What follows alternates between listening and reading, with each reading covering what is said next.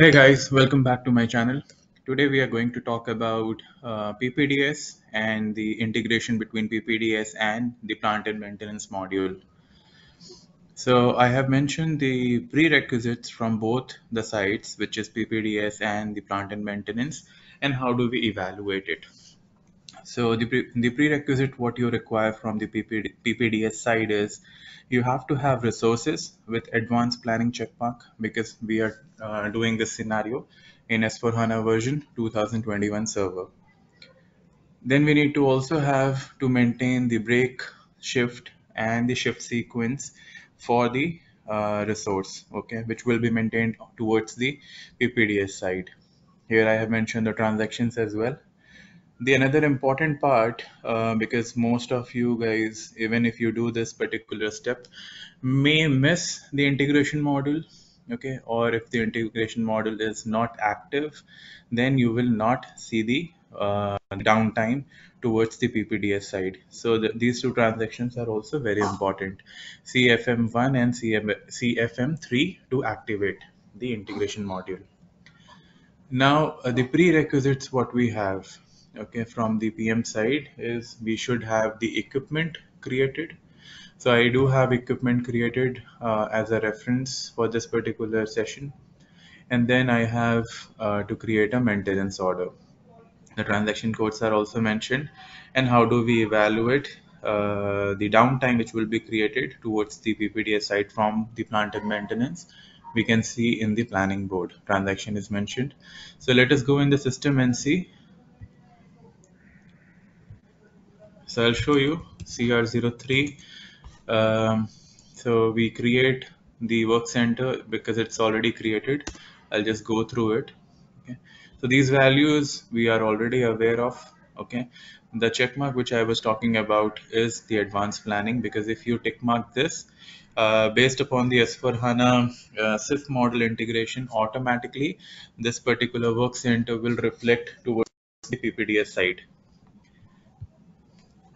So we'll go to. So this is a transaction for the resources. Okay. So the work center which you have created in CR01 transaction, which will be reflecting here. So it will be reflecting with different naming convention towards the PPDS side. So to look at the work centers, I have given star PPDS star. Okay. The location is 1710 and the planning version is all zeros. Now click on display resources. So here you can see the resource which we have seen towards CR01 or towards the S4 HANA side is PPDS WC1. However, in the APO side, it will be reflected as prefix of W. Okay. Now, if I go and select this particular resource and say downtimes, okay, I don't see any downtime here. So there are two options. If you have plant and maintenance module implemented, you can create the equipment, you can create the maintenance order, and then if you give the reference of this particular resource over there and say there is a downtime, either for the maintenance or for the inspection, you can see the downtime over here. So that's what we are trying to do. Now we have seen these two options, so let me show you how the break, shift and shift sequence are maintained.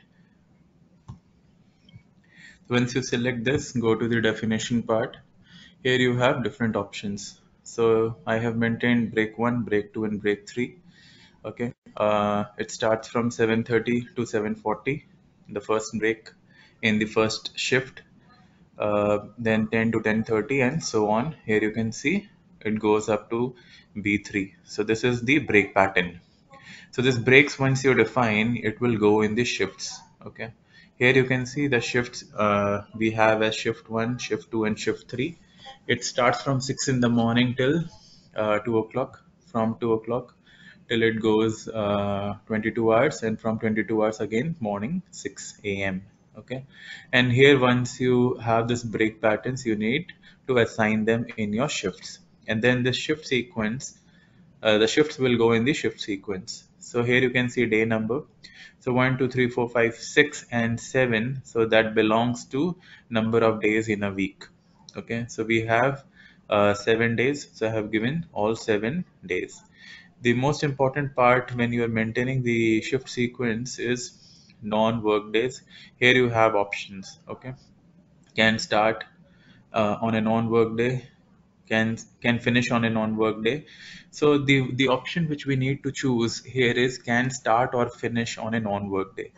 The reason behind on this selection would be, what if you want to start the job on Saturday night, okay, or Monday early morning, all right, then you have to make sure that even if it's a non-work day, you can start. So what if you want to start your night shift, okay, on the Sunday? So Sunday is non-work day if you're taking according to your planning in this factory calendar. So if you want to schedule something in the night shift on Sunday, which is a non-work day, if you don't select this option, the PPDS will not consider it. Okay. So that's why it is important to select this particular option, and you can assign your shifts accordingly: shift 1, shift 2, and shift 3. Okay. So once you have defined all this, you can go back because I have already defined.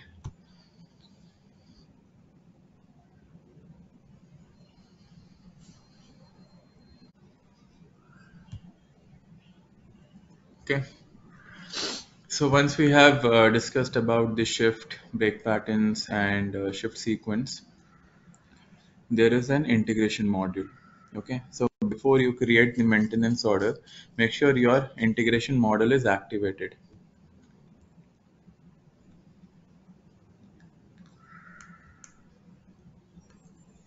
Okay, so here you can give a model name of your own choice. Logical system should be defined, and then again you can copy this and paste. Though I have the same model names, I have given _2.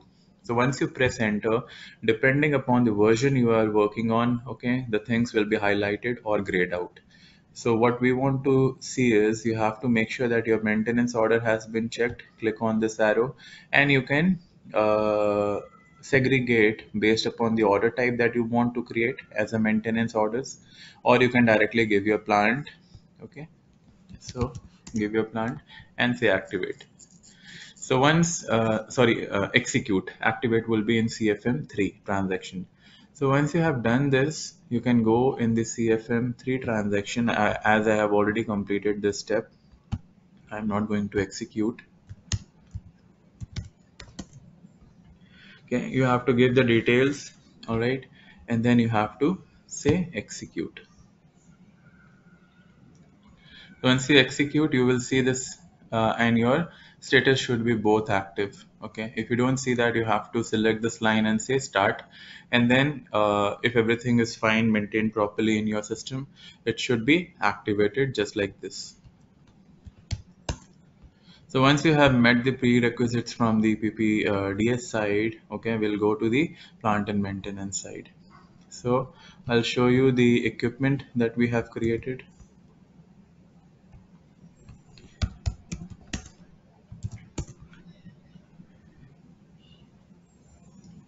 So you can create through IE01.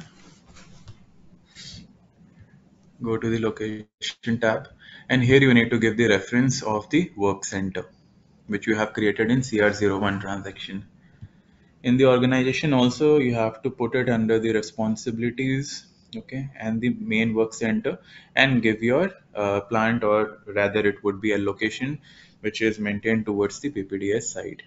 Okay, and then under the structure or something, here you do not have to meet anything, the description I have given, because this is an internal number range. Equipment number will be created, and the category would be machines.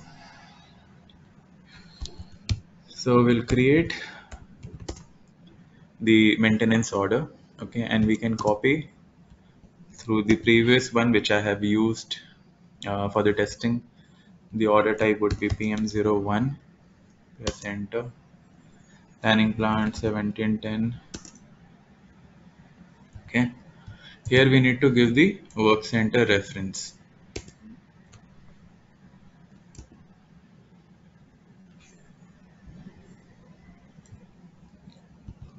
So I can copy from here and give it here.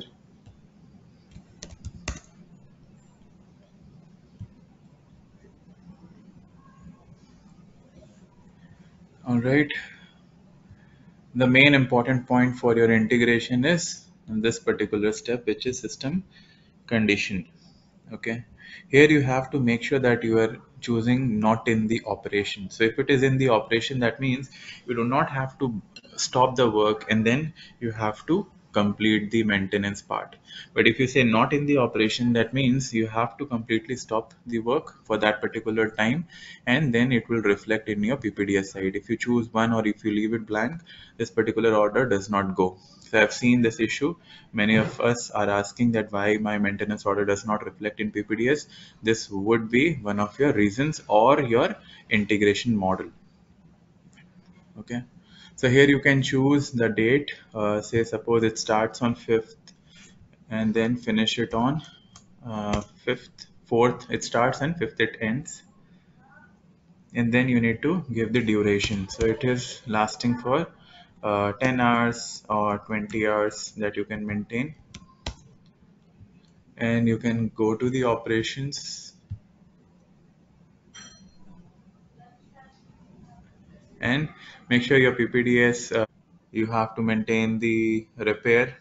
Okay, or you can put an inspection. The main important point is system condition, that it should be not in operations, and make sure the equipment that you have created in the previous step using IE01 has to be assigned here, and then we will save it. So once this is saved, our expectation would be it should show me in this. I was in the change mode. Let us see if it is still reflecting or not. Yes. So if you see the work center or the resource which is towards the PPDS side is showing me that there is a downtime coming from the PM order. Okay. And if I want to evaluate this downtime in the planning board, we can go to the transaction called CDPS 0.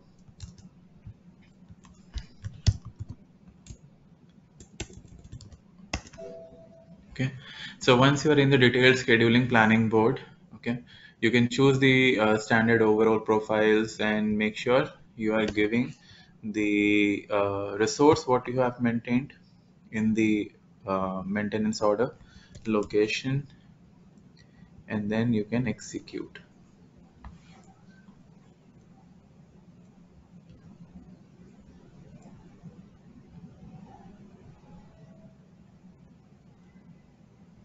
Okay, so once this is executed, here is your resource. All right, and if I move towards my left hand side, you can see there is a downtime which is shown as a gray color here. Okay,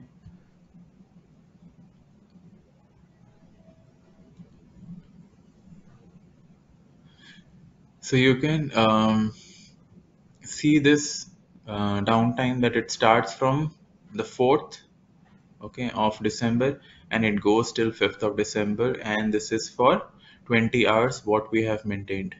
Okay, suppose now you are creating any production order over here, so this downtime will be considered in that particular planned order or the production order by the PPDS heuristics. Okay, so this is what I wanted to show you today. Thanks for watching, and if you like, if you like the content, do subscribe and share and give me a thumbs up. Thanks.